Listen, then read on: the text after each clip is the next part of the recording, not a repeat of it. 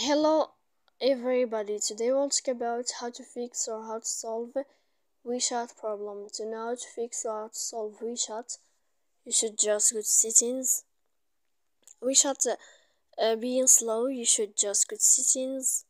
After that we click apps, default apps, app settings. Here on this page you will enter to the window of WeChat.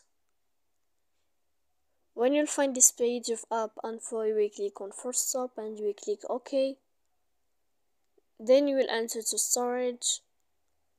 Here we click clear cache, but pay attention, don't click clear data, it may cause errors. And after that we can go to Play Store, you will find WeChat.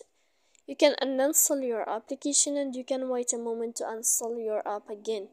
So please don't forget to support us by like and subscribe. See you next time in another video.